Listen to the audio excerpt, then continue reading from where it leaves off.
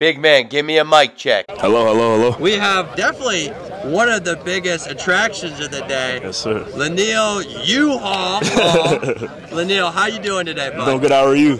I'm doing good. How'd you feel going out there, man? Going out there, I say at first I was nervous all month, all year. I've been nervous for this day, but I'm here. I did it. I think I did pretty good. Man, you killed it. What was it like preparing for this day, though? Preparing, I say, eating right, mobility, definitely. I'm a very big dude. I got to stay fast. I got to stay strong. But I'd say mobility the most. I got to stay agile, You want to talk about your recruiting so far? My recruiting so far, I'd say it's going pretty amazing. I'm only a sophomore, but this summer's going to be a very big summer, and I can't wait for it. Who have you been offered by already? Offers right now, I have Tennessee, VTech, Penn State, Rutgers, BC, Maryland. I just got Duke today. I got Charlotte today. I'll be in touch with M State, Michigan State. I got Syracuse, and I got Amherst. And the list goes on. I believe that's it so far.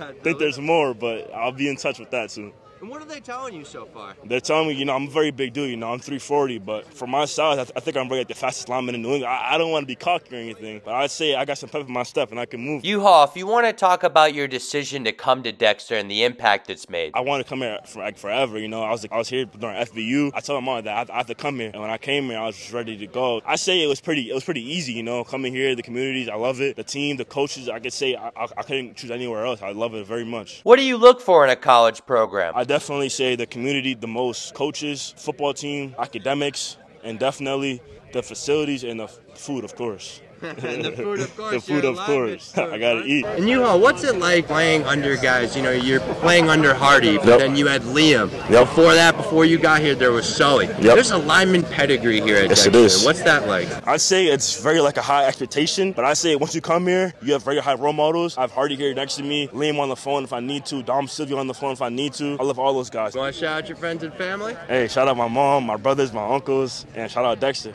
And can you do me one favor? Shout out RB. There we go.